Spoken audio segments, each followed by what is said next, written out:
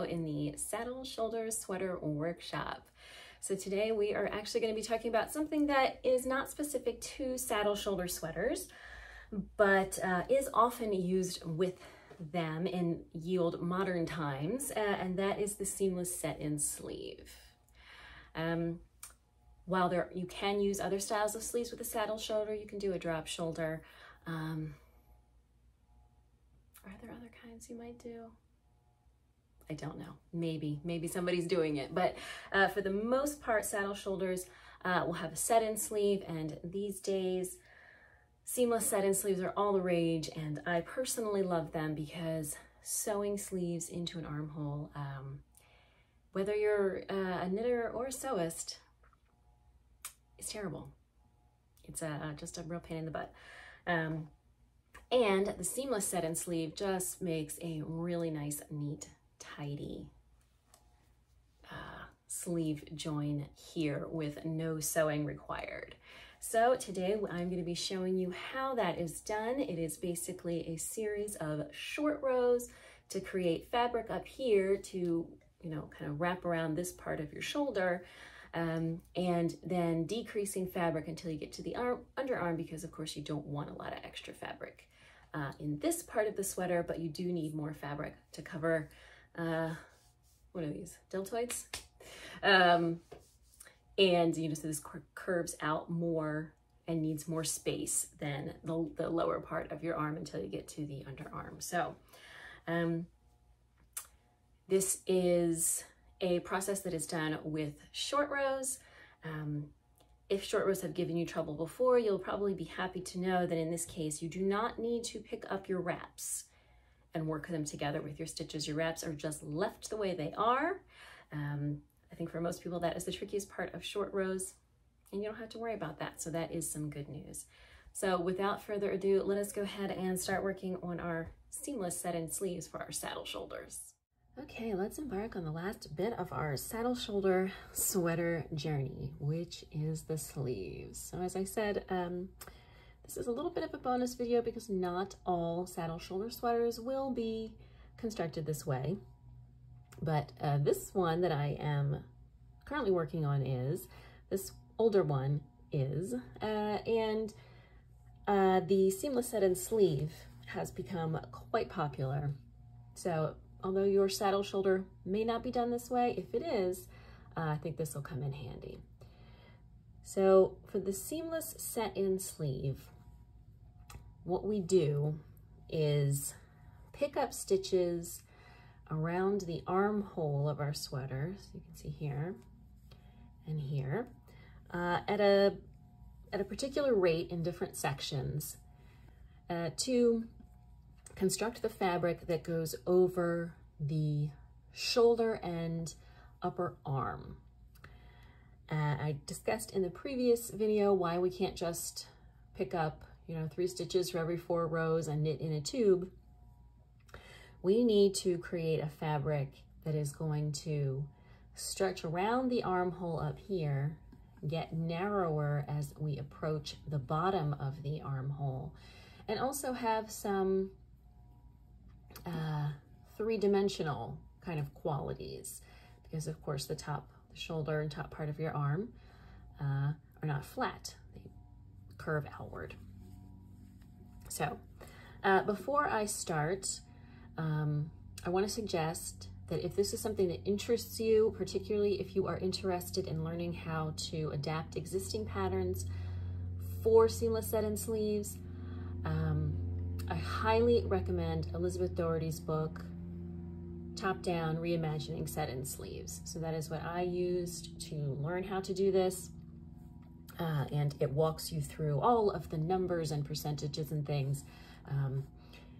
So if that's something that interests you, absolutely recommend that book, and I will put a link to it in the description box down below.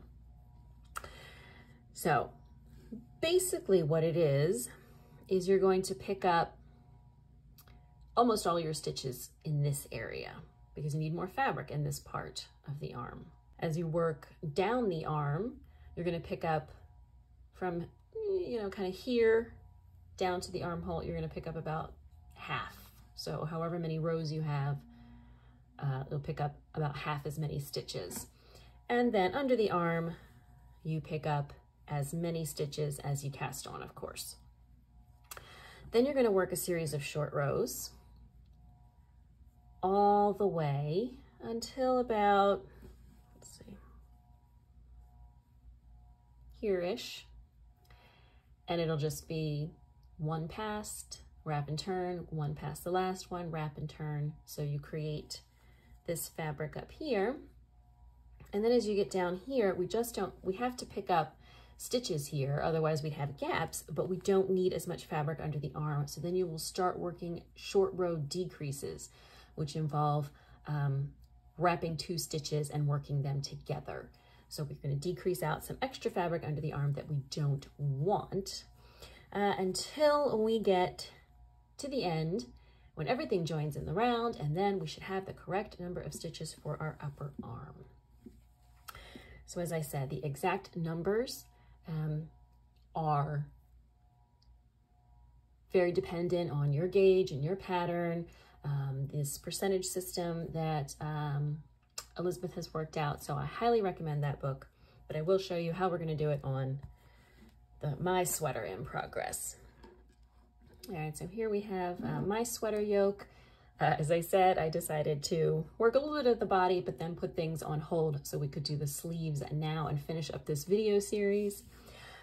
Something to bear in mind as you do this, your gauge here, and particularly for me, is worked flat, and in this case it is cabled stitches, which is a tighter gauge. When you go to work in the round here, especially if you're going, say, stockinette in the round, whereas all of this was cabled, your gauge is probably going to change, and you need to either check your pattern and see if it states a different gauge for the arms, for the sleeves, or you may need to just double check your gauge and see what the difference is between knitting in the round and knitting flat. I'm really annoyed because something wonky is happening here. I think there was a knot in my yarn. All right. Neither here nor there. So if you are doing a saddle shoulder sweater, you have left, possibly, at least for this pattern I have, you have left your saddle stitches at the armhole edge on, you have left your live stitches on a holder. So this is going to be your initial pickup. Now for larger sizes, you may need to pick up a couple of extra on either side to be your initial pickup to match the correct number. That of course should be given to you in your pattern or should be given from your formula. So in this case, for this particular sweater design, the smaller sizes, what's called the upper cap pickup, matches the live saddle shoulder stitches. For some of the larger sizes, I think the first 4 or 5 sizes, it matches. For some of the larger sizes, there are a couple of extra stitches to pick up to equal that, what is called the upper cap. So after you have picked up what we're going to call the upper cap stitches, you are going to put a marker. And then you're going to pick up what we're going to call the mid cap. So the exact number of stitches you pick up here will be specified in your pattern or through your formula, but it's going to be about 50% of the rows that you have worked from here down to where you cast on for the underarm. So however many rows this is, it's going to be about half of that. In my case, I need to pick up 19 stitches. I want to pick up this first stitch really close to the saddle so I don't get a gap there. And then after that, it won't matter quite so much, but I really want to make sure we don't end up with a gap on either side of the saddle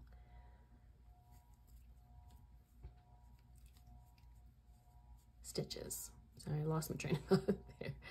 All right, 1,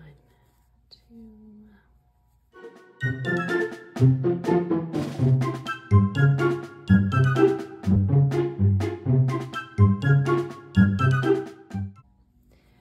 you are used to picking up 3 stitches for every 4 rows or something along those lines, when you're knitting button bands and things, you might think, oh my gosh, this is not enough stitches, because you're not picking up 75%, you're picking up 50%. That's okay. Don't worry about it. All right, after you pick up your mid-cap stitches, you're gonna put another marker. You're gonna pick up an equal number of stitches. You're gonna pick up an equal number of stitches as you cast on under the arm. So in my case, it's 10 stitches.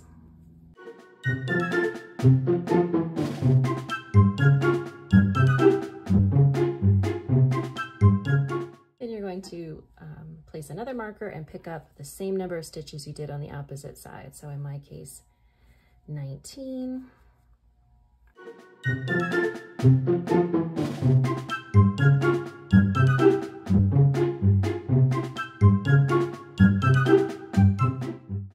And again, you really want to get that last stitch nice and close to your saddle here so you don't end up with any gaps. So once you have picked up your stitches, you will be ready to start working the short rows. I find it helpful to do magic loop, so that is what I'm doing. Depending on your size of your garment, you may be able to use a 16-inch circular needle. Perhaps you prefer DPNs, maybe even 2 circular needles, whatever your preference is. For working a smaller circumference in the round, that you can do for this process. It doesn't really matter. Okay, so now that we have picked up all the stitches around our armhole, we're gonna start working our short rows. And the way this is done is we're gonna start by allowing there to be more fabric. So we're going to wrap a stitch, go back, come back, knit that stitch, knit one, then wrap the next stitch. We'll do that a few times. Then we put them closer together, so we're wrapping every stitch.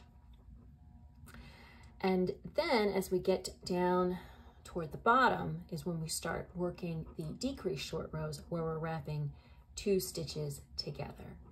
So this rate of short rows will create more fabric here at the top of the arm that has to, where it curves around the shoulder, and then less and less as we get down to the underarm. So let's go ahead and get started. Now, the other thing that you're going to be doing at the same time is either maintaining or establishing a stitch pattern. So what I am doing to start, I'm going to work my first 7 stitches, 2, in stockinette, 3, 4, 5, 6, 7. I'm going to put a marker because I'm going to be maintaining some of this twisted rib down my sleeve, and I don't want to forget to do it. The other thing, though, is that I also don't want to mix those markers up. So that is something, if you are maintaining a stitch pattern and need extra markers, you might consider using a different color or style. Okay, so there's the ribbing I'm going to maintain. Then I'm going to knit to this first marker, which again marks what we're calling the upper cap of our sleeve. I am going to remove the marker and then wrap and turn the next stitch. And then return to work a wrong side row. So I'm going to work back. Again, still in stockinette for now. I'm eventually going to be adding a textured a stitch pattern, but I don't need to start it just yet.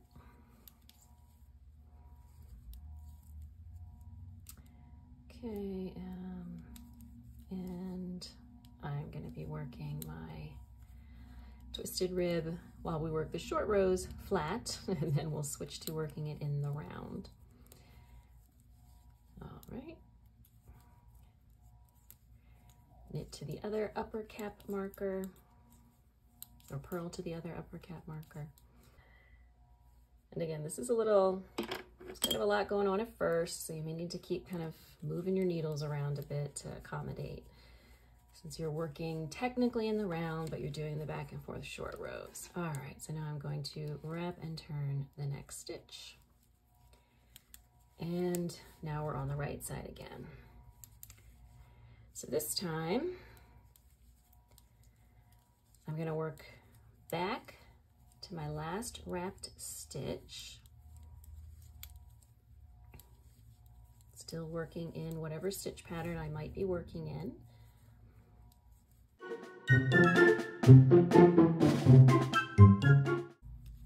Okay, so here's my last wrapped stitch. I do not need to pick up the wrap and work it with this stitch because this is right along that armhole pickup edge. It is not necessary. So if picking up the wrap is something that gives you a little pause, you don't have to worry about it. So I'm just going to knit that wrapped stitch.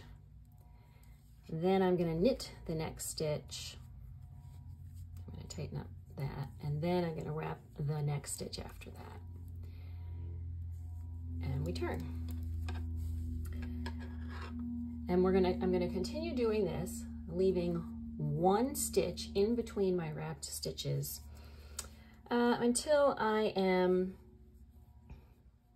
let's say, a third of the way down my armhole.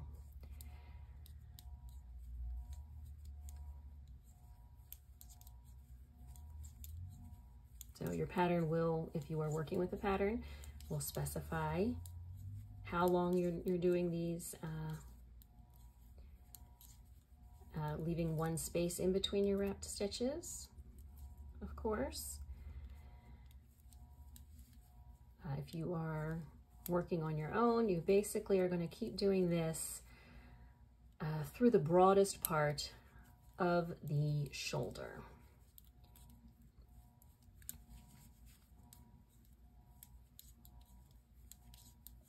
And that will vary depending on your size. So you will do it, of course, fewer times for smaller size and more times for a larger size. Here's my last wrap stitch. I'm just going to purl it. I'm going to purl the next stitch, and then I'm going to wrap the stitch after that. Okay. All right, so I'm just going to keep going like that. And when we're ready to make a change, I'll be back. Okay, so now that we have shaped the broadest part of our sleeve that's going to go around the top of the shoulder, we're going to speed up the short rows. So now instead of leaving a stitch in between our wrapped stitches, we just wrap the very next stitch. This is not particularly interesting as it doesn't look a whole lot different than what I was already doing. So I'm not going to show it to you, but I did want to leave a comment in here and let you know that that is what's happening. And that is what we will be doing in my case until there are 6 stitches left before the underarm stitches. So basically 4 stitches on either side that are going to be wrapped with no stitch in between.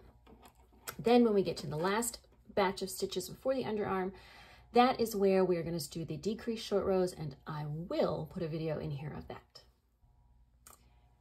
Okay, we are back. We have worked across the upper cap. You can see that there's more fabric here, so it will curve around your shoulder. Now we've started decreasing the amount of fabric because this part of our arm is not as broad. And now we are going to start working the decreased short rows. So I'm just going to demonstrate this part really quickly. So what I'm going to do now, I've knit the previously wrapped stitch. Normally I would wrap the next stitch, but instead I'm going to wrap the next 2 stitches. So just like it sounds, I'm going to slip 2 stitches, wrap, slip them back, and then turn. I'm going to do the same thing on the opposite side.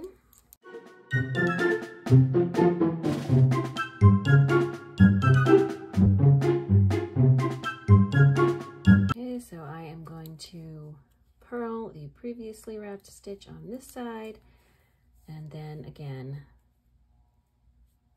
slip the next 2, and then slip them back and turn. Now, when we get back to those 2 stitches that we wrapped together, we're just going to knit them together. And I'm not on a pattern row, so this should go relatively quickly and smoothly.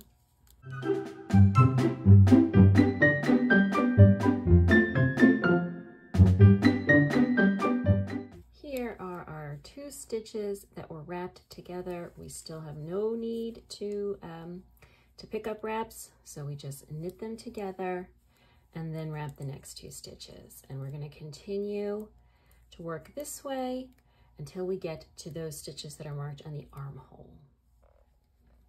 Okay, we're ready for our last short row step. So I'm going to knit to my 2 stitches that are wrapped together. I am going to knit them together. Then I'm going to remove this marker because this is marking the underarm cast-on stitches. I'm going to wrap the next stitch. Then I'm going to do the same thing on the opposite side, and that is the last short row.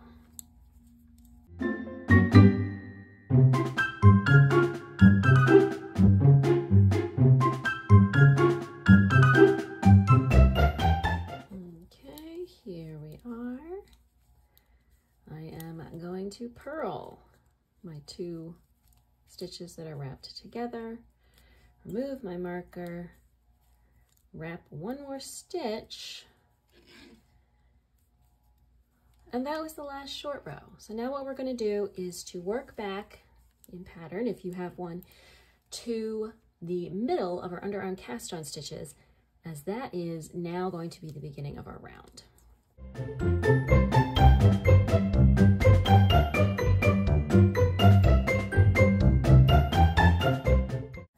We're now at our last wrapped stitch. That was the first stitch from the underarm.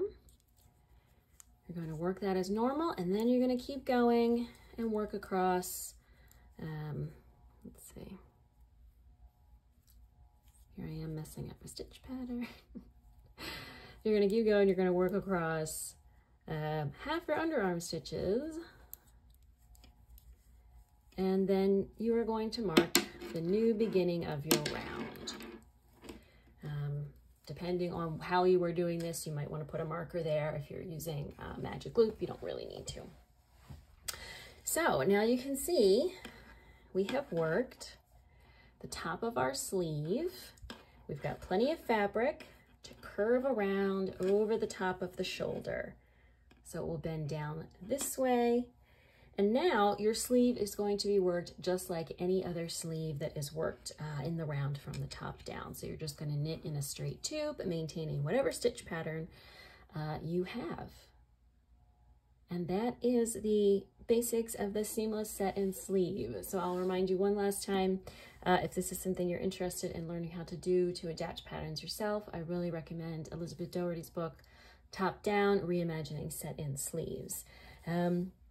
The other thing I'll remind you of is that this will soon be a sweater pattern that you can purchase. So if you want more information about that, make sure you sign up for my newsletter so you don't miss it when it is published. The rest of the sweater is worked just like any other top-down sweater, in that there's a body and there are sleeves, and obviously there are some patterns I have going on here, and there's a button band, but all of that is just how all sweaters are done, has nothing to do with the saddle shoulder, which was the point of this workshop series. One last thing I am going to do on this pattern is add pockets. If that's something you're interested in seeing a tutorial on, leave a comment in the description box down below, and I'll see about creating one for that as well. But otherwise, we have gone through the saddle shoulder process, working a saddle shoulder sweater from the top down, including the seamless set-in sleeve, and you are all set.